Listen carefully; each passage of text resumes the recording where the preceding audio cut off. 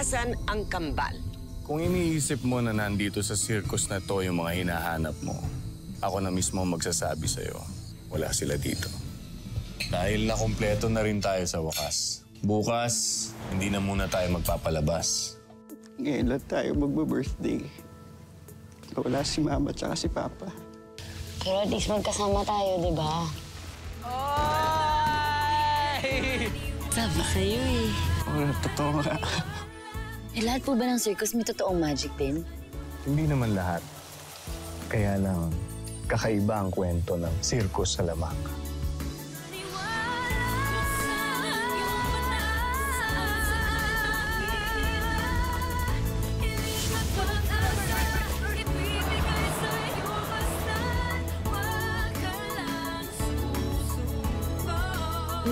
Yung babae pong humahabol po sa amin.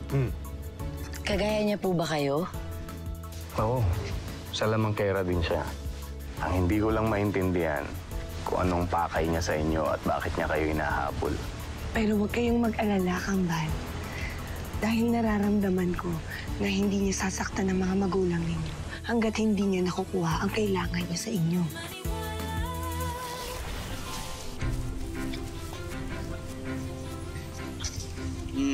Iwan mo pa.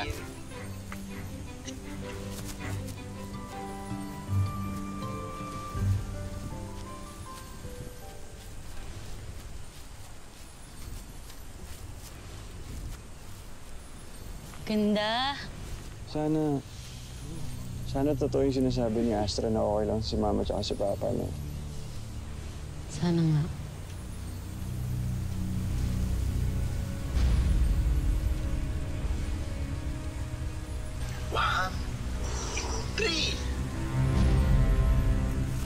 Miko!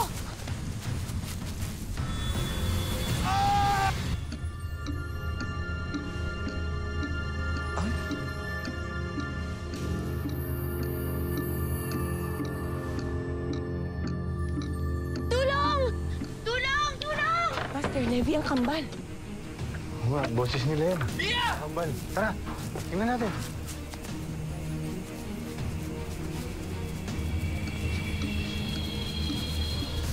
Diyos mío, nasundan nila tayo. Miko, Mia, nasaktan ba kayo? Okay lang po kami, pero kanina po muntik na nila kami makuha eh. Nagulat na lang po kami nandyan sila sa taas. Bakit po sila nagkaganyan? Uy! Nakita niyo yun? Gumalaw yung daliri, oh! Tara na, umalis na tayo dito. Halika na.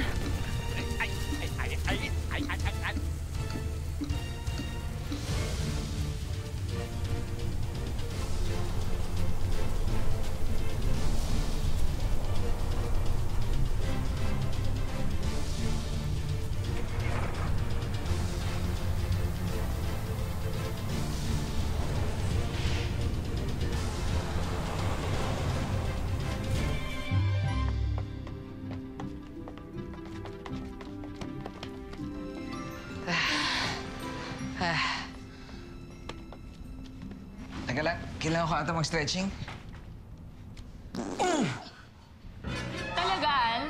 Alam mo, nakatakas nga tayo dun sa umahabol sa kambal. Papatayin mo naman kami dyan. Grabe naman sa makapatay. Matunog lang, di naman maamoy. Kadiri pa rin. Ha? At bakit? Di ba karapatang pangtaong umutot? Tsaka isa pa, di ba ibig sabihin nun, ganun tayo ka-close? Ano ba? Doon ka nga. Ito ba yung nangyari kanina? Pero alam mo, tingin ko hindi lang sila basta tumigil sa ere eh. Parang, hindi kaso imposible, hindi. Parang ano? Alam mo, sa tingin ko, parang tumigil yung oras para sa kanilang dalawa. Ay! Diba? Pero paano yung nangyari? May magic din kaya sila? O baka tayo yung may magic?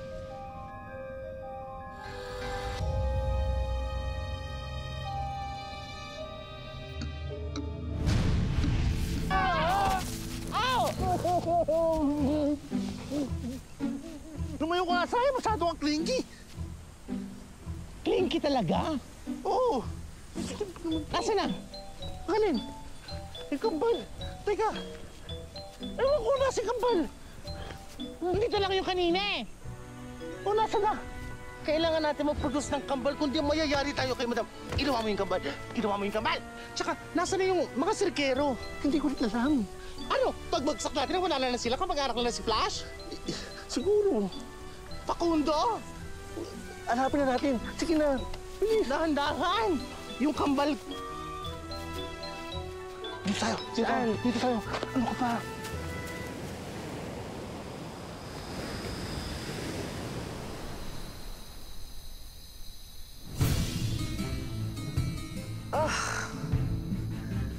Ang tagal nila, Facundo at ni Luca. Uhaw na ako. At nakahirap makaharap ng buko dito. At sakit-sakit na ng paa ko sa kakalakad. Sasakyan naman kasi laging tirik ng tirik. Oras na bumalik sila, makikita nila. Sisiguraduhin kong titirik ang mga mata nila sa parusa ko.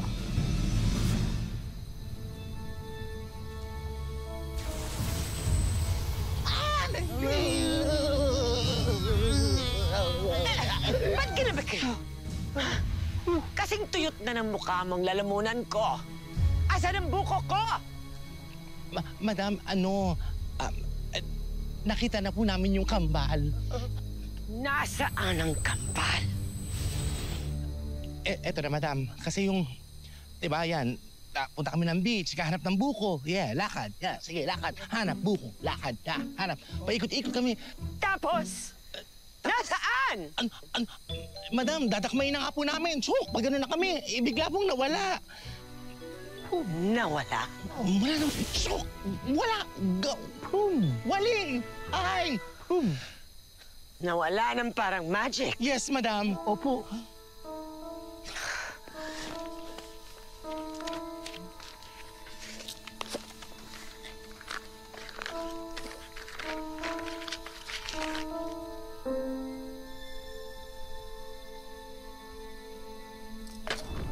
Confirmed! Amo? Lumabas din ang sikreto ng kambal. Sa'yo, madam, ikaw eh. Ito na siguro yung pinahihiwatig sa bolang kristal. Alam niyo, kambal, una tayong nagkatagpo-tagpo. Naramdaman namin agad ni Master Levy na merong kakaiba sa inyong dalawa. Hindi ko lang mawari ano eksakto. Pati ang bolang kristal, hindi malinaw ang binibigay na impormasyon.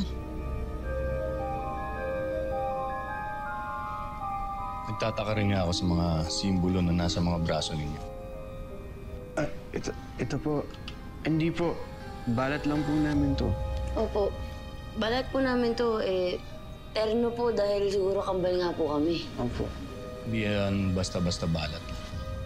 Base sa mga nakita ko kanina. Sigurado ako na yan ang binabanggit sa propesiya. Propesiya? Oo, propesiya. Yung prediction na mangyayari sa future. Propesiya. Miko, alam ko ibig sabihin ng propesiya. Ang gusto kong malaman kung anong kinalaman natin sa propesiya ang sinasabi ni Master Levy. Tsaka ano po yung nangyari kanina? Bakit bigla po tumigil sa ere yung mga kalaban? Alam mo, ang dami mong tanong, Mia. Hindi mo ba nakikita na kahit sina Master Levy tsaka si Astra hindi na sigurado sa mga nangyayari? Tanong ko ng tanong eh. Gusto ko lang naman maintindihan eh.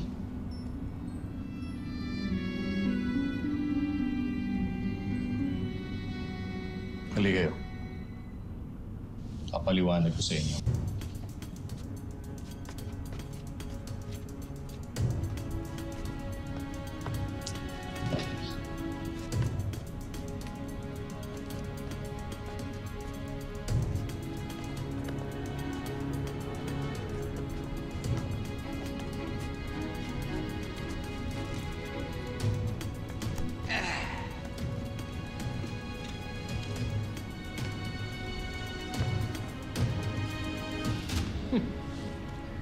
Galing, no? Ganyan din reaction ko nung una ko nakita yan. Pwede mo rin sabihin sa kanila na kaya ka hindi pinapapasok dito kasi baka makasira ka. Oo nga, no? Pwede mo rin sabihin sa kanila kaya hindi ka pinapapasok dito kasi baka masunog mo yung lahat ng libro. Eh, kung ikaw yung silaban ko. Tumigil na nga kayong dalawa. Pag hindi kayo tumigil, pag-uuntugin ko kayo.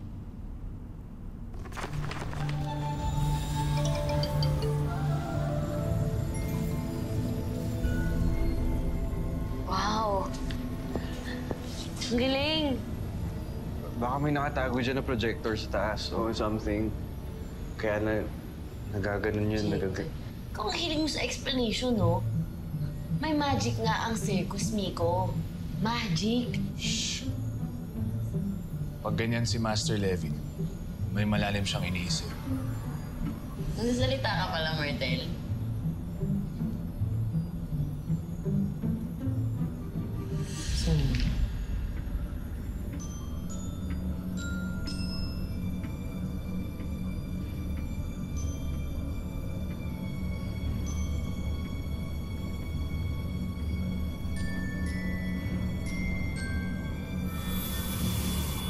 Tempus! Yan nga.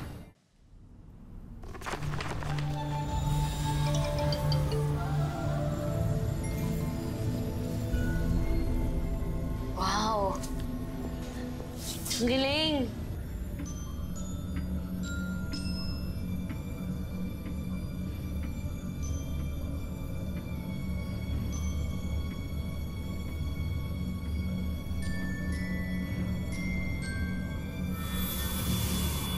Tempus! Yan nga. Tempus. Ito yung Latin word na ibig sabihin sa Tagalog ay oras. Tama.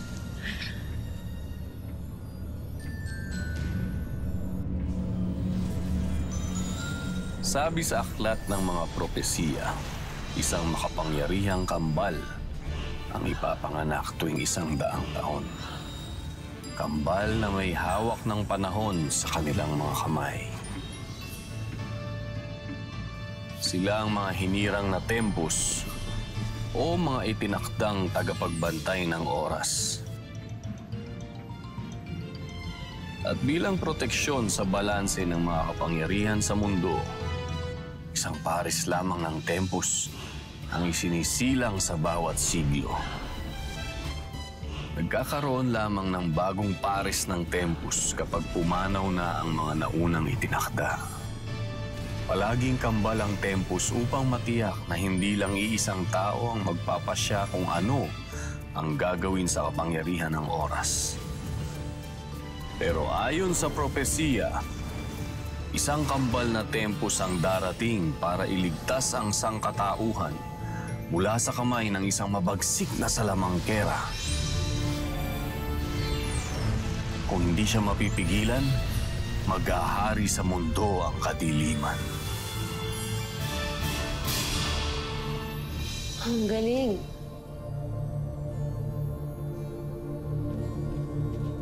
Mia, Miko, kayo ang tempus. Kayo ang itinakdang kambal sa panahong ito.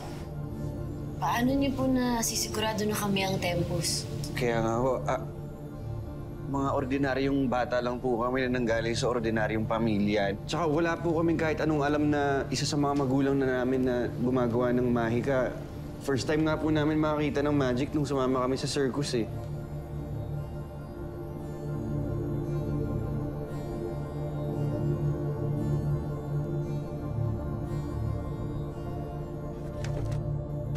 Ang sabi sa libro, sa ika-16 na taon unang lalabas ang kapangyarihan ng Tempus. Sa wastong edad, ipagkakatiwala ng kosmos ang kapangyarihan ng oras sa mga itinakda. Yan ang dahilan kung bakit ngayong birthday ninyo, ngayong 16 years old na kayo, unang nadiskubre ang kapangyarihan ninyo. Sa gitna ng panganib, napahinto ninyo ang oras.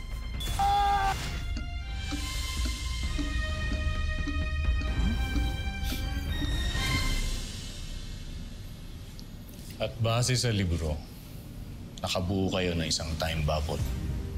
Yun ay isa sa mga kapangyarihan ng Tempus. Kaya niyong kontrolin ang oras sa loob ng bubble. At kaya niyo rin pahintuin ang oras sa loob ng spear. Malaking responsibilidad ito para sa inyo. Kaya't kinakailangan ninyong mag-ingat. Lalo pat mukhang sila Ora ang kalaban ay tinutukoy sa propesiya. At baka yun yung dahilan kung bakit niya kami nahanap. Di ko rin alam kung anong balak niyang gawin sa kapangyarihan ng Tempus. Basta ang mahalaga ay kinakailangan nating maghanda. Powers tayo.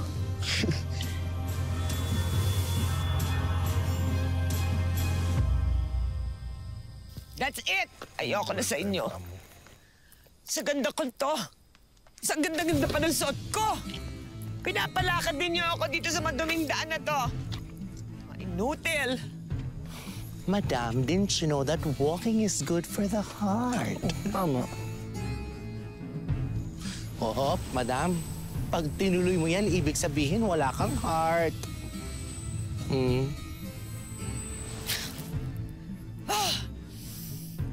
Walang mangyayari sa mga plano ko. Naasa lang ako sa mga bugok na to. Kailangan palitan ko ang aking battle plan.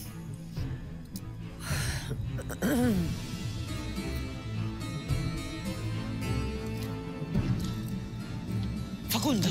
Facundo! Harangin mo sa sasakyan! Go! Gawin mo yan! Wag mo, Diyos ko mo! Hoy! Nagpapakamatay ka ba?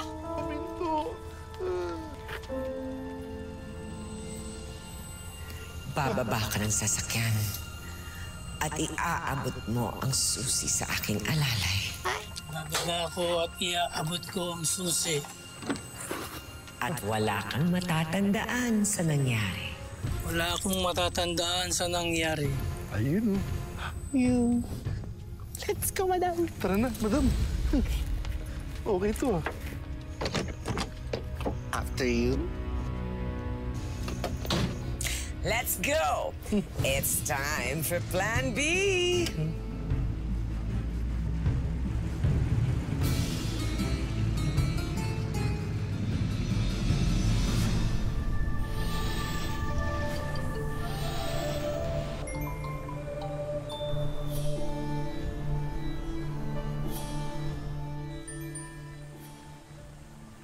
Sipa, pwesto, pwesto. Kayo naman. O, isa pa daw. Sipa, ikot, sipa, pwesto, pwesto.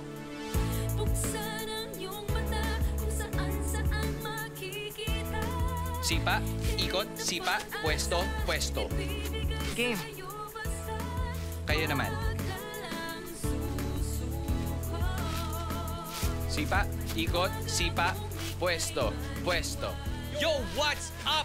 Hindi ganun. Hindi tayo nag-hip-hop dito. Isa pa! Hirap na to, ah. Para sa inyo yan. Kailangan mo saluhin o ilagan ang mga fireball na ibabato ko sa'yo. Focus. Isa pa. Ha! Ha! Eto, oh! O, isa pa!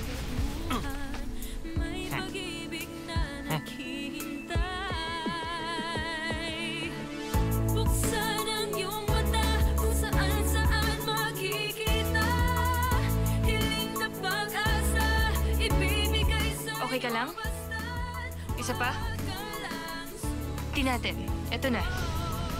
Focus. Game. Ha! Ha! Oh, ito pa. Ilagan mo. Magaling. Handa ka na. Iwasan mo to. Bilang Tempus, dapat mabilis. Maganda ang iyong mga senses para makaiwas ka sa gulo. Ready?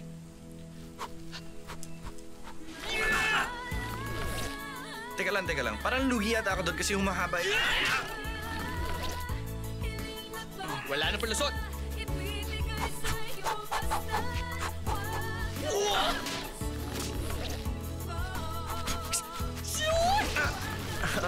Ang daya mo yung mahaba yung kamay mo eh.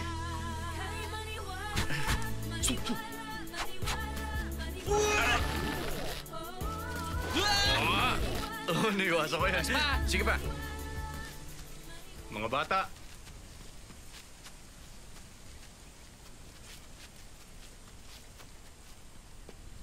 Ready na ba kayo sa huling training ninyo? Sige, sumunod kayo sa akin.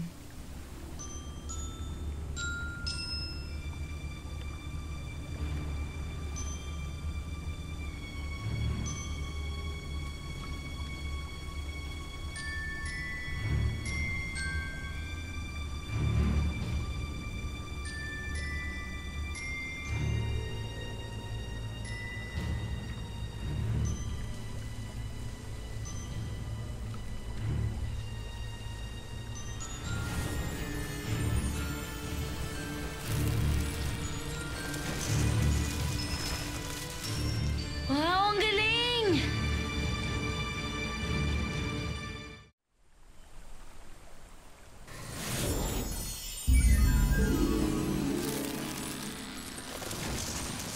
Wow, ang galing! Paano mo nabuo yun? Ang galing! Alam mo, bilam na talaga ako sa'yo, Astra. Paano mo nabuo yun? Secret! Alam ninyo, sa unang tingin, iisipin nyo na isa lamang ilusyon ang maze na yan. Pero ang mga pagsubok sa loob niyan, totoo at mapanganib. Pero sasamahan kayo nila Al, Sephira at Martel sa loob. Yun nga lang, hindi nila pwedeng gawin ang mga pagsubok para sa inyo. Malaki ang maitutulong sa inyo ng pagsasanay dyan. Dahil sa oras na makaharap ninyo sila Ora, hindi lamang pisikal, karamihan sa mga pagsubok na nandyan sa loob ay kailangan gawin. Kaya tandaan ninyo, magtulungan kayong dalawa at huwag na huwag kayong mag-iiwanan.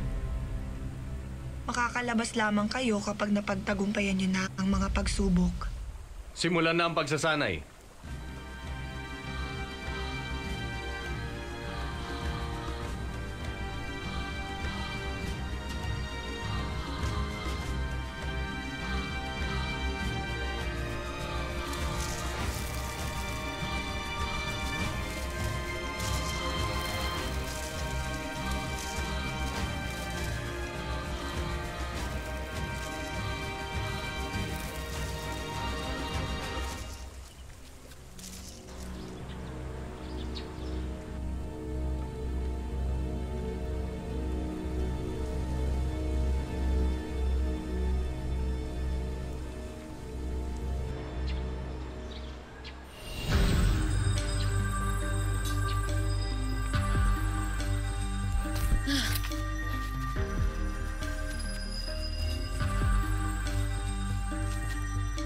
Mia, okay ka lang?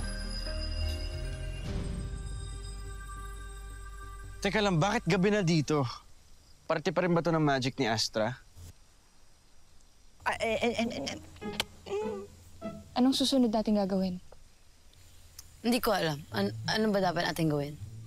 Mia, andito lamang kami ni Martel at Al para samahan kayo. Bago lang naman kasi kami dito eh. Miko, ano ba? Ano sa tingin mong gagawin natin?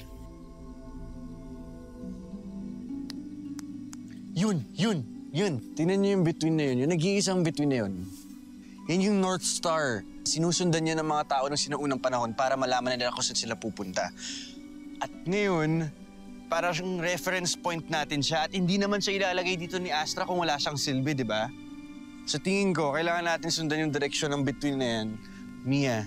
Alam ko to kasi si Mama nagtulong dito sa akin. Tara.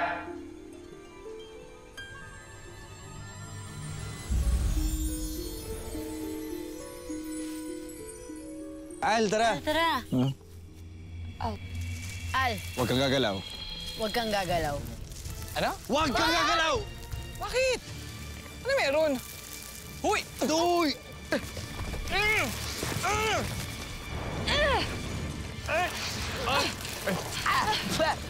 Uy!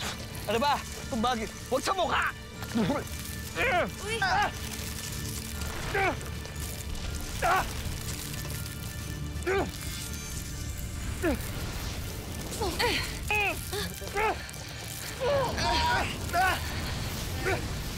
si Fira, wag ako, wag ako, wag ako!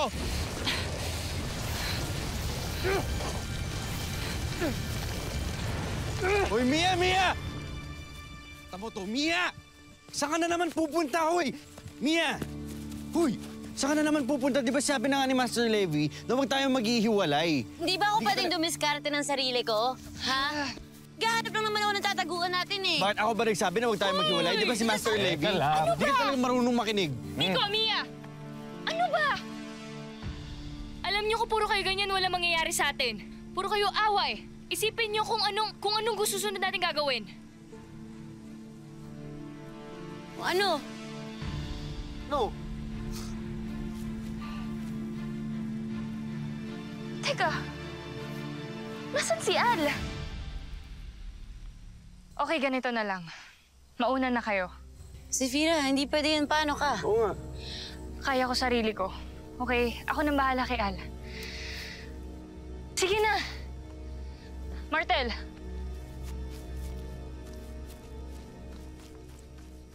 Sana man lang binigyan tayo ng sandata ni Master Levy.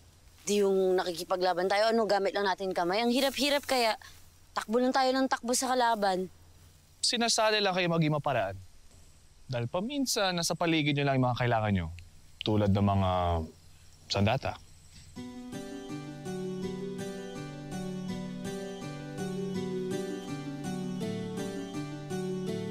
Ito. Kahoy.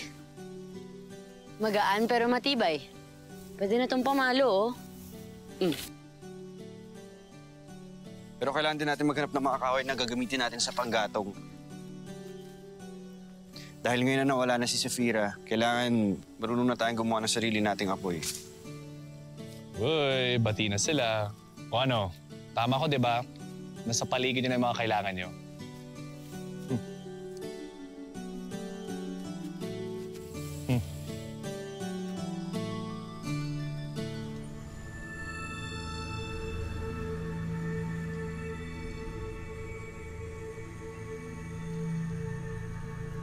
Mukhang hindi tayo mahihirapan sa mga bata, Master Levy.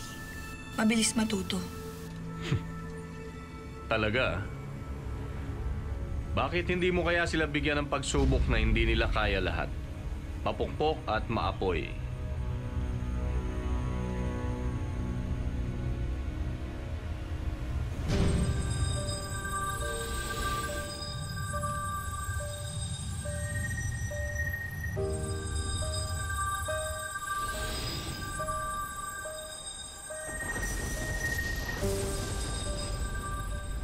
Ipo-ipo! Miko! Umiwas!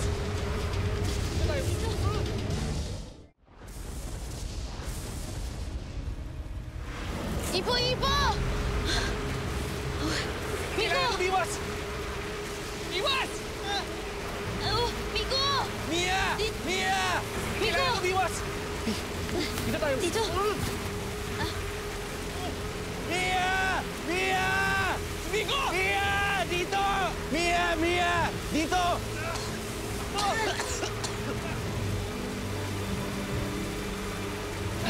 Wala na, maabutan na tayo. Magkawakawit na lang! Kapit! Kapit!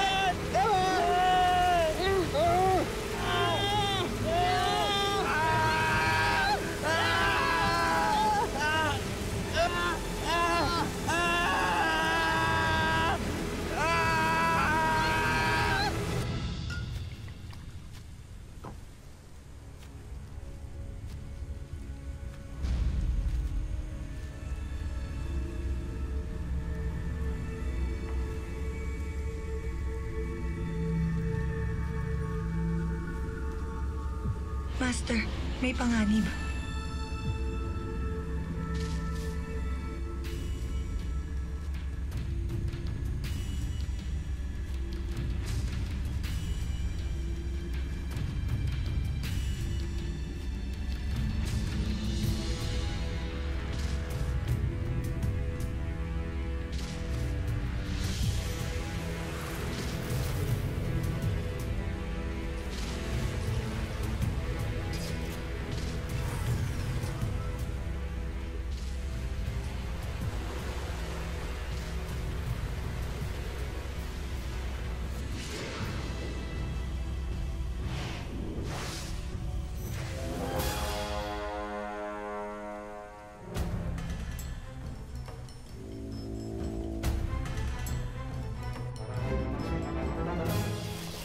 Hindi ako nakikipagbiruan sa'yo. Magpakita ka sa amin.